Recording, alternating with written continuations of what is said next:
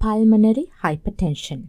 This discussion will begin by looking at the pathology of pulmonary hypertension. Secondly, we will discuss clinical features. Then we will go over the diagnostic steps, followed by treatment options. And lastly, we will discuss the WHO classification of pulmonary hypertension. Pulmonary hypertension is defined by high pressure within the pulmonary arteries. Normal pulmonary artery pressure is about 25/10 millimeters of mercury with mean arterial pressure of 15. In pulmonary hypertension, the mean pulmonary artery pressure at rest is more than 25, during exercise more than 30, or the systolic pulmonary artery pressure at rest is going to be more than 40. This systolic pulmonary artery pressure is also called the estimated pulmonary artery pressure, which is being looked at during an echocardiogram. Pulmonary hypertension has different etiologies. Hypoxia of the lung due to different etiologies can lead to vasoconstriction. In other places of the body, vasodilation is the response to hypoxia. However, hypoxia in the lung lead to vasoconstriction. Vasoconstriction in the lung, in the background of hypoxia, leads the blood to better ventilated and perfused alveoli. The lung vasculature is a low-pressure system. This chronic insult of the lung vasculature can lead to the hyperplasia of the smooth muscles. So this narrows the lumen and it increases the pressure within the pulmonary vasculature. Patients may present with exertional symptoms. So they can have shortness of breath, chest pain, syncope, and also due to the backflow, there can be edema, peripheral edema. Patient can also have non-specific symptoms such as fatigue. Patients can also present with other disease-specific symptoms. So they are dependent on the etiology of the other disease, which we will discuss WHO classification. On physical examination, there can be right ventricular heave due to right ventricular hypertrophy, and the jugular venous pressures can be elevated with distended neck veins.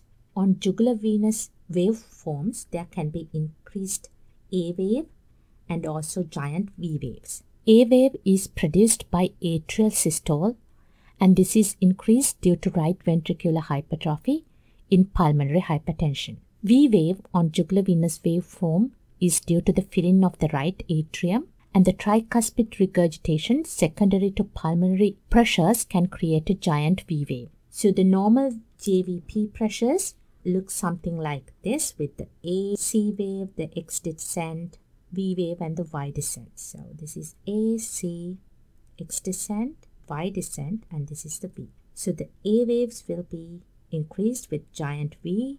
So it will look something like a giant A with the X descent and a giant V. So the A and V will be increased. A loud P2 can be heard with narrow splitting on auscultation. There can be right-sided S4 due to the right ventricular hypertrophy. If there is right ventricular failure, we might be able to hear a S3, right-sided S3 on auscultation. Initial diagnostic test is the chest X-ray. The chest X-ray will show the enlargement of the pulmonary arteries, and this can be with tapering or pruning of the distal vessels. The lung fields are loosened with right heart enlargement.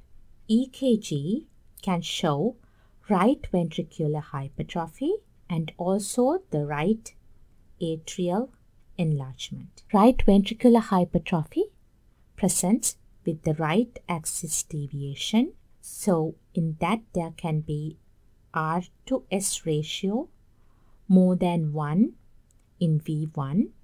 R in V1 is going to be more than 6 millimeters, and S in V5 is more than 10 millimeters. And there can also be right ventricular strain pattern. Right ventricular strain pattern means ST depression and T wave inversion, which can be seen on V1 and V2. Right atrial enlargement is present with P pulmonale. So in P pulmonale, the P wave is going to be more than 2.5 millimeters in 2, 3, or AVF. The echocardiogram is a very important test because it is going to show the increased pulmonary artery pressures, and this is also known as the estimated pulmonary artery pressures. The next step would be to perform the right heart catheterization. During the right heart catheterization, we can perform this vascular reactivity using inhaled nitric oxide or IV ipoprostenol or IV adenosine. This helps to test the vascular reactivity. A positive vascular reactivity testing means when the mean pulmonary artery pressure falls at least by 10 millimeters of mercury to less than 40 millimeters of mercury without compromising the cardiac function. So the cardiac output should be either unchanged or it could be increased, but it should not compromise its activity. This step is very important because sometimes we need to test the vascular reactivity to determine treatment options. If there is positive vascular reactivity, we can give calcium channel blockers as a treatment option. Another diagnostic testing is the pulmonary function tests. This helps to look for any underlying lung diseases. We can perform CT angio to look at the parenchyma and to rule out any PE. VQ scan can be helpful to rule out thromboembolic diseases. We can also do serology testing to look for any other causes. So we can do serologies of ANA, rheumatoid factor, SSA, SSB, HIV. These are helpful to look for other etiologies of pulmonary hypertension. Treatment for pulmonary hypertension is disease specific. However, all the patients can benefit from oxygen therapy, exercise, and maybe from anticoagulation, depending on the etiology. Pulmonary hypertension specific agents can be used to control the pulmonary arterial hypertension, and these include phosphodiesterase inhibitors, endothelin receptor antagonists, cyclic GMP enhancers, and also calcium channel blockers. However, initially the patients should be referred to a specialized centers because the treatment can even be harmful. So we need to determine if the patients actually need the treatment for pulmonary hypertension, which should be done in specialized centers. So the calcium channel blockers can be used in a very low percentage of patients. However, the patients should have a positive vascular reactivity. This is only seen in a very low percentage of patients. Another treatment modality is the phosphodiesterase inhibitors, such as sildenafil. Sildenafil they were initially created to treat pulmonary hypertension. We can also use prostacyclin analogs, such as ipoprostenol, and these dilate the pulmonary arteries. They are given IV. However, we have first oral prostacyclin agonist called selexipag.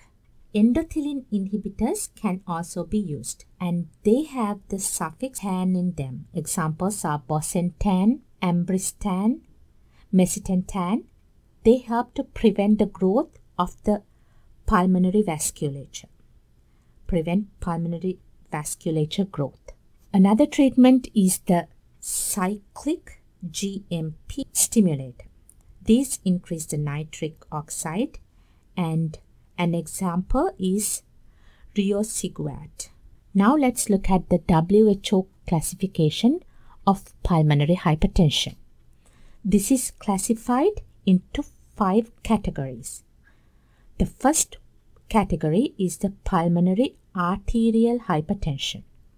The second is the pulmonary hypertension due to the left heart disease.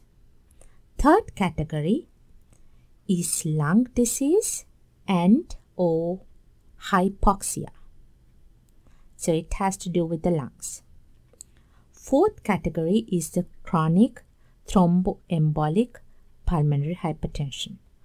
Lastly, we have the miscellaneous group where we can put all the other causes. Under pulmonary arterial hypertension, we have idiopathic and we also have collagen vascular diseases.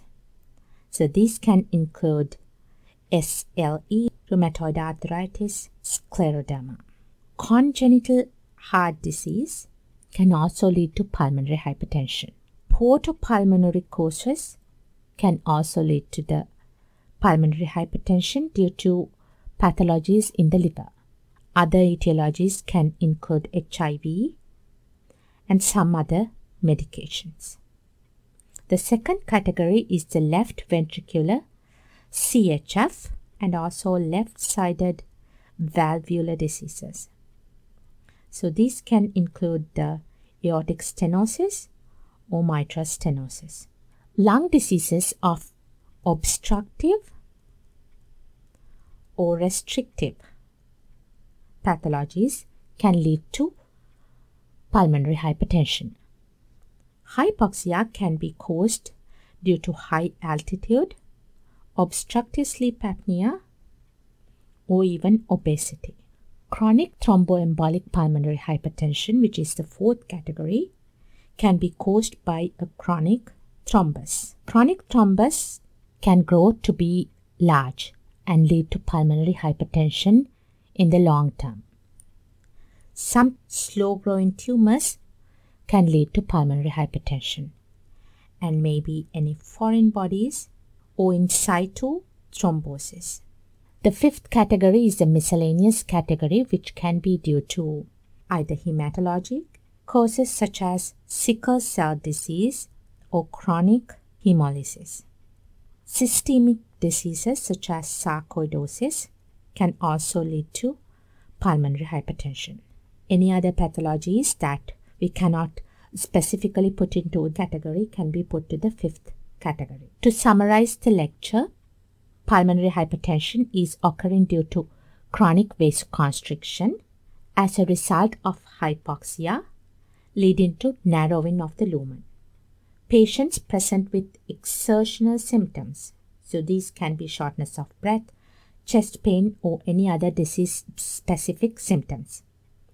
Right heart catheterization is a very important step in pulmonary hypertension. It helps to look for vascular reactivity and which can determine treatment options. WHO has classified pulmonary hypertension into 5 categories depending on different pathologies. All patients benefit from oxygen therapy, exercise, and maybe from anticoagulation depending on the pathology. That's pulmonary hypertension.